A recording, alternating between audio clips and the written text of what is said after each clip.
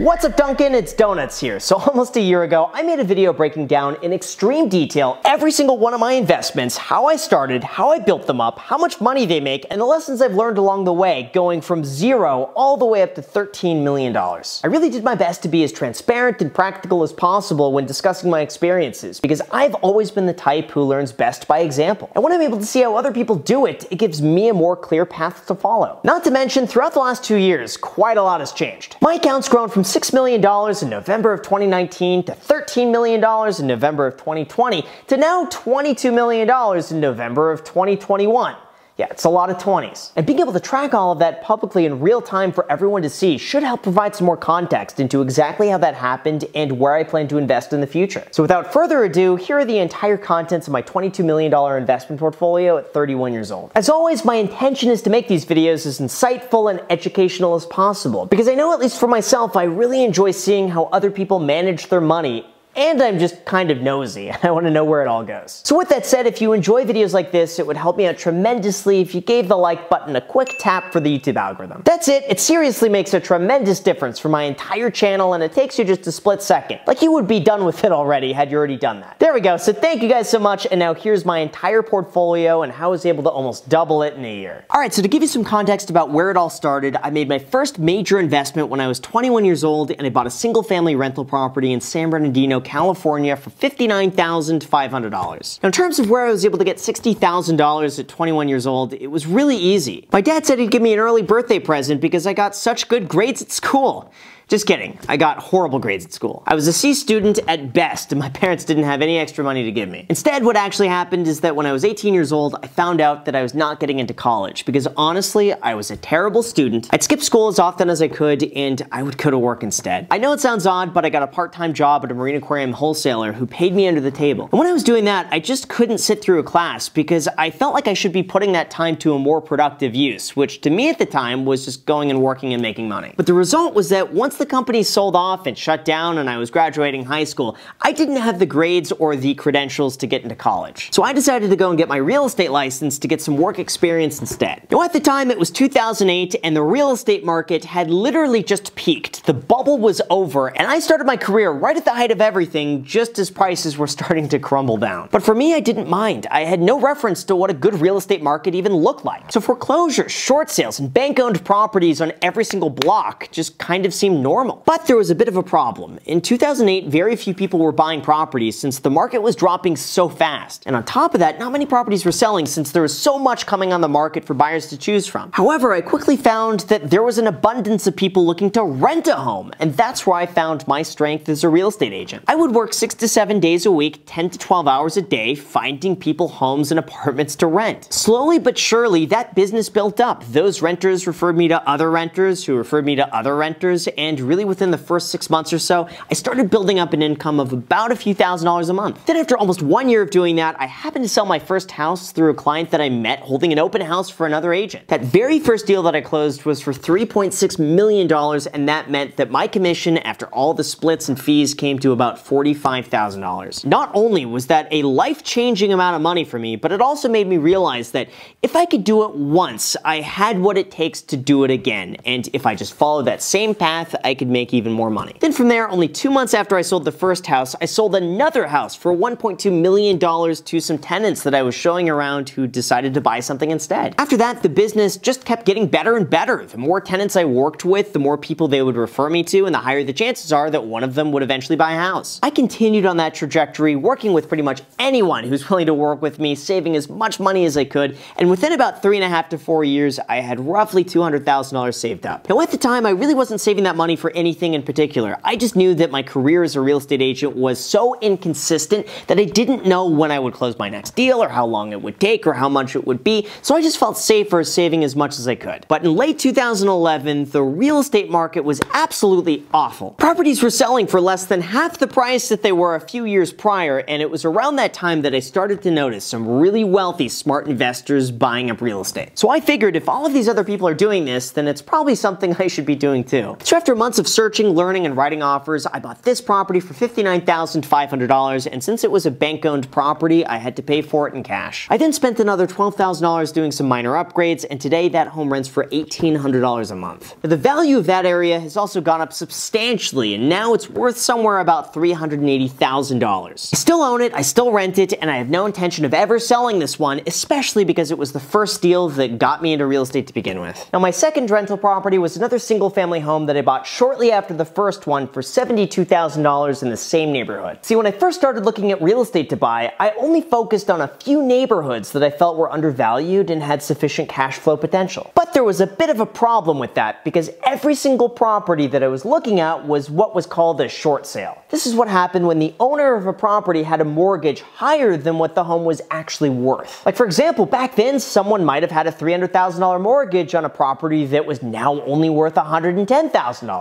In most of those cases, the owner could either no longer afford to make the payments or they don't want to make the payments, so they go to the bank and ask for what's called short sale approval, meaning the bank will agree to sell it to somebody else for a much lower price, so that way the bank could get some of their money back on the deal instead of spending years foreclosing on the owner only to take the property back and have to sell it for a fraction of what it's worth anyway. However, in 2011, since banks were inundated with short sales, the process could often take upwards of a year. The way it would work is that a seller would list the property on the market, accept an offer, send that offer to the bank, and then you patiently wait for the bank to accept or reject it. Usually about 4 to 8 months would go by before you hear anything from the bank, and usually when they do get back, they'll ask for a slightly higher price from the buyer, at which point it's up to the buyer if they want to proceed or back out. But then if the buyer backs out, the seller is able to sell it to anyone else at the price the bank agreed on. So I pretty much took this process as an open invite to write as many offers as possible, knowing that if the offer didn't get accepted, it's no big deal, and if it did get accepted, then I'd have to wait months to hear back anyway, at which point I could back out if I no longer want the deal. Now, this second property was one of those offers, and when it came back with short sale approval, I jumped on it. Like I mentioned, I bought it for $72,000, paid for with cash, and then I spent another $8,000 fixing it up and rented it out for $1,150 a month. In fact, to this day, I still actually have the same tenant who moved in 2012. I've never raised their rent. They've always treated the place like their own, and they've always paid on time. And now, since the market has gone up a lot in that area, the home is also worth about $380,000. Next, my third property is a 3-unit triplex that I bought around the same time as the first two for $125,000. Except this one was a bit of a handful to do. This one was originally listed as a short sale for $105,000 in March of 2012. So when I saw this come on the market, I immediately jumped on it. I offered them full price, $105,000 cash. The seller signed it, and then I patiently waited for the bank to see if they would accept. Now, months went by, and I ended up closing on the first two homes that I mentioned before the bank got back with approval on this one. Except the bank didn't approve the $105,000 I offered them. Instead,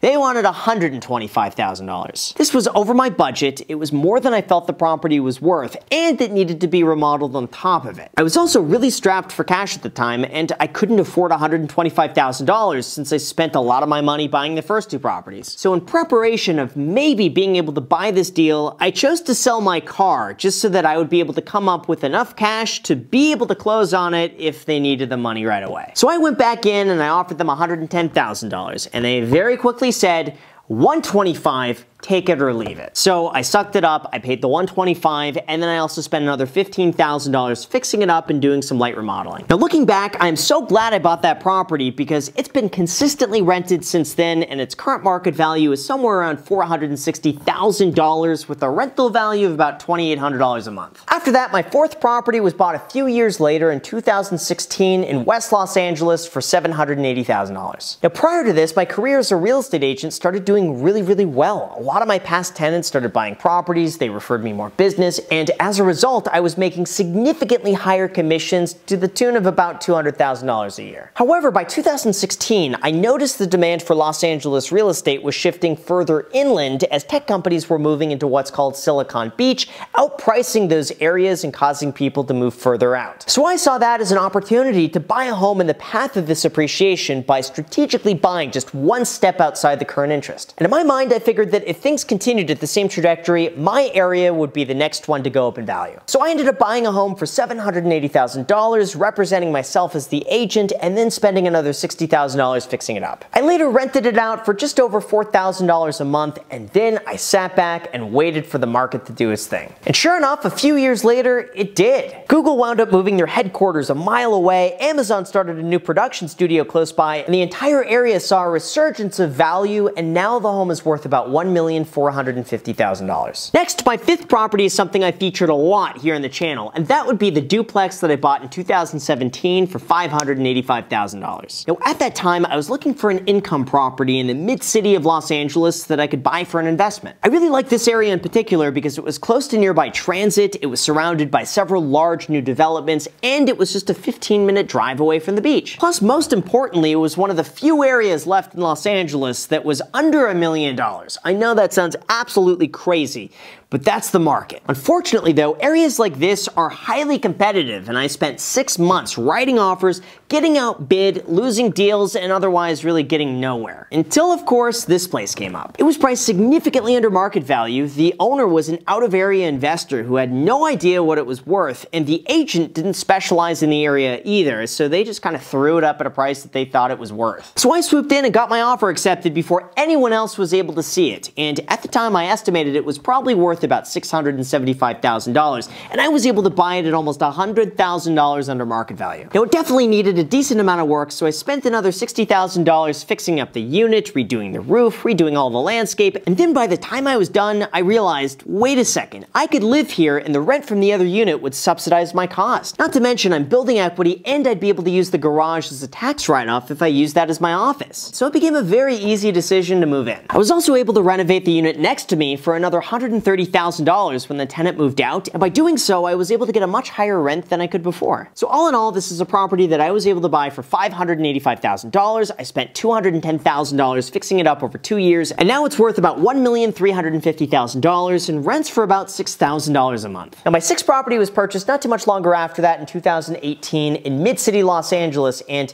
you guessed it, it's another duplex that I paid $835,000 for. This is one of those deals that I had no intention of buying. I was not in the market for another property, but I saw it come up, I loved it, I went to see it in person, and immediately I saw that there was so much opportunity. Now, what really caught my attention was that it was listed as a 1-bedroom, 1-bathroom, when in actuality, it was a 1-bedroom plus a room that you could easily convert into another bedroom with a guest bathroom that was adjacent to it. So I could easily get a few hundred extra dollars a month by just calling it a 2-bedroom instead, because in a way it was. So I went ahead and wrote an offer at a price that I felt comfortable paying, which was their asking price of $835,000. However, I also estimated that for the right person, they would be willing to pay up to $900,000 because the home was really charming, there was nothing else like it in the area, and it was the only legally zoned duplex on a street full of single-family properties. Now, unfortunately for me, they ended up getting multiple bids on the property, they ended up accepting an offer that was $900,000, and I thought I missed out. But a few weeks went by, and that buyer ended up canceling because they couldn't get a loan. And then the seller went to the second highest offer, which was $875,000, but that person also canceled because they found something else. So a month after coming on the market, they came back to me to see if I was still interested, and I was. I offered my same price of $835,000, and after a week or so of going back and forth, eventually they accepted it. Now, as of today, I'm currently getting about $5,200 a month in rent, and it's worth about $1,175,000. After that, in early 2020, I bought my 7th property, which was,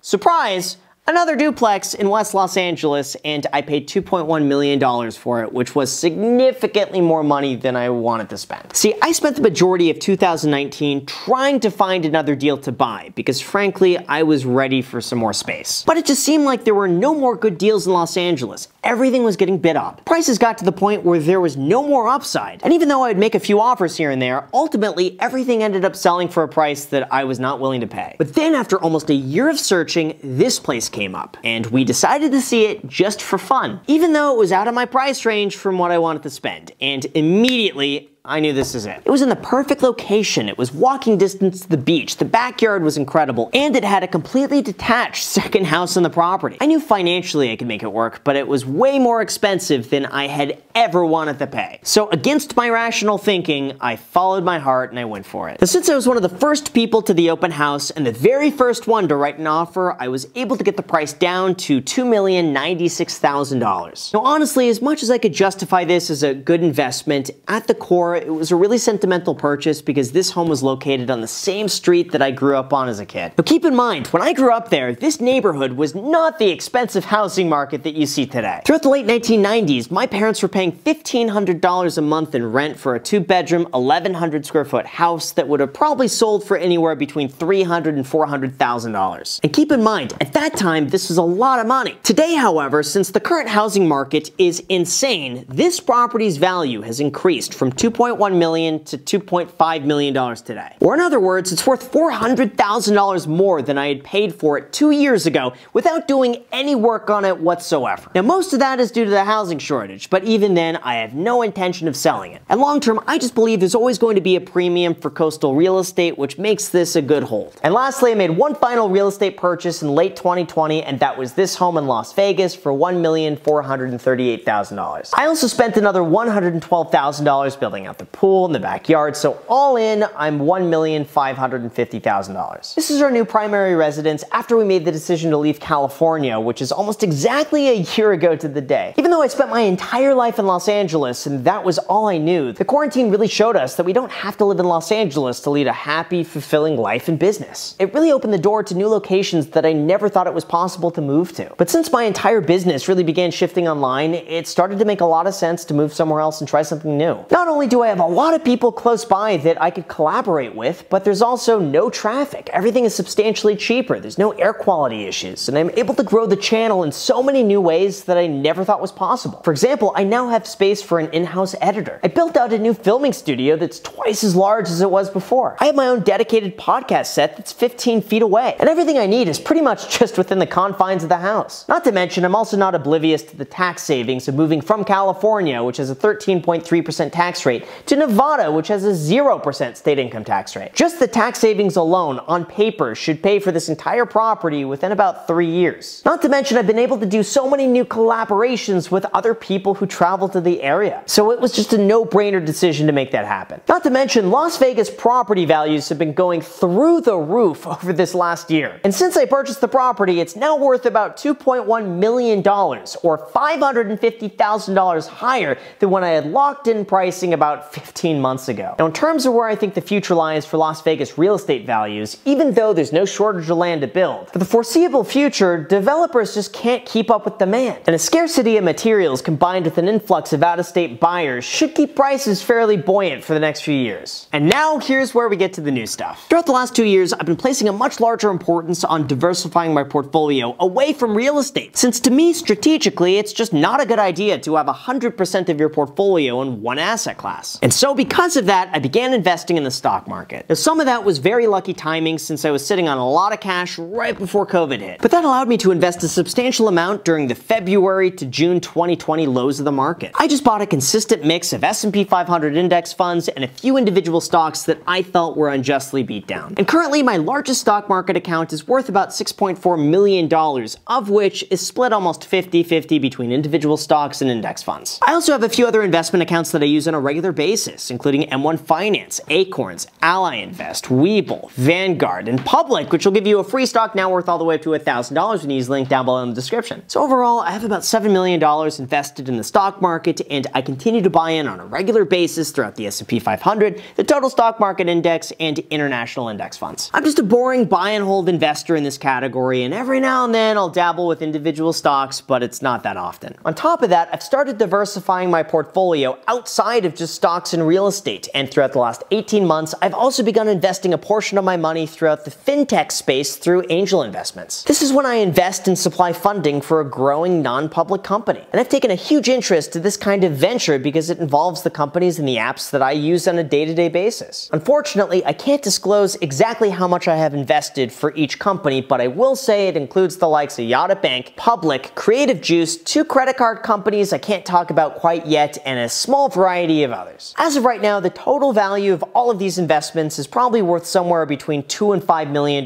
but it's really difficult to say because these are not publicly traded companies and their value is somewhat dependent on their last round of funding. Not to mention, these are very illiquid investments that I cannot cash out of. I don't have access to any of that money. I can't borrow against it. And in the future, they're either going to be worth a lot of money or I'm going to break even. So as far as I'm concerned, I basically just pretend like this money doesn't even exist. And until it's cash in my bank account, I don't count it as a sure thing. I also have a few other investments that are worth mentioning. Like one is my coffee company, Bankroll Coffee, which currently does about $20,000 to $30,000 a month in gross sales. Obviously, only a small fraction of that is actually profit, and of that profit, it's all reinvested back into the business to keep it growing. But I have a long-term vision to continue growing this out and provide people with a great tasting, affordable coffee delivered right to your door with free shipping on orders over $35. So make sure to stay tuned on how this plays out at bankrollcoffee.com. I also have a stock market app called The Hungry Bull, which provides a daily newsletter and a one-stop shop that aggregates all stock market information in one place, including SEC reports, earnings calls, and anything else you need to know to do as much research as possible for long-term investing. I'll link to it down below in the description, but as of right now, we have about 60,000 users, and that continues to grow at a rate of about 500 new people a day. All of this, however, is really just an investment in the future, and it allows me to be a part of a company from the very beginning and help grow it. And we're almost done, but my investment portfolio would not be complete without a few final options, and that would include cryptocurrency. In early January of 2021, I made a video on my decision to invest 1% of my entire portfolio in a 60-40 split between Bitcoin and Ethereum. And I'm not going to bore you with the details, but the justification was simply this. Throughout the last decade, a small allocation to Bitcoin has been shown to be a successful hedge against your portfolio, and it's a way to diversify into a new asset class that isn't correlated with anything. For me, I just decided that I would rather have the 1% chance and be in it than take the 1% risk and miss out. Although something happened after I made that initial investment. The more I began researching cryptocurrency, the more potential I began to see and the more money I started investing. What started as 1% quickly became 3%, which soon became 5%, and now my goal is to have 8% of my portfolio between Bitcoin and Ethereum by the end of the year. Currently, I have about $1 million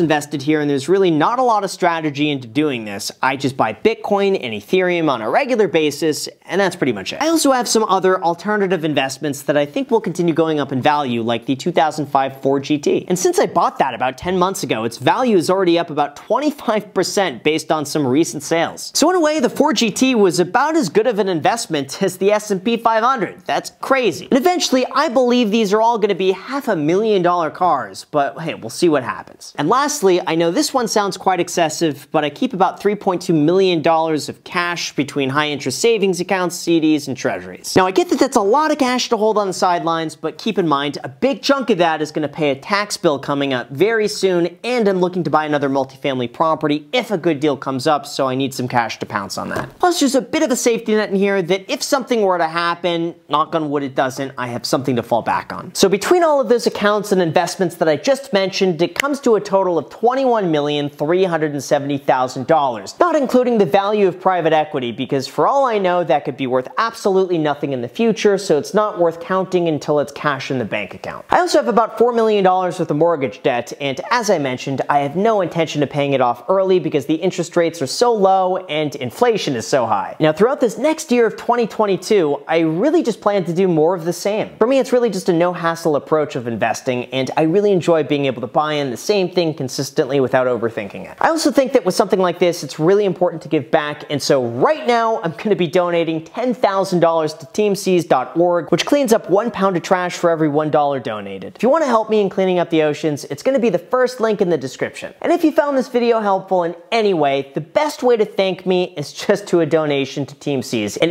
any amount that you feel comfortable with, even if it's just $1. Or if you just want to enjoy this information with no strings attached whatsoever, that's totally fine, but feel free to subscribe if you want to, especially since that's free. Anyway, that is my entire investment portfolio, and I really hope that provides some context into exactly what I look for, how I invest, and where I plan to invest in the future. Because like I said, I find these videos incredibly valuable, and it's my intention to continue being as open as possible when it comes to all of this information and to show you that you don't need to start off with a whole bunch of money in order to grow it to something much larger in the future. So with that said, you guys, thank you so much for watching. I really appreciate it. As always, make sure to subscribe, hit the like button, hit the notification bell. Feel free to add me on Instagram and on my second channel, The Graham Stephan Show. Thank you guys so much for watching, and until next time.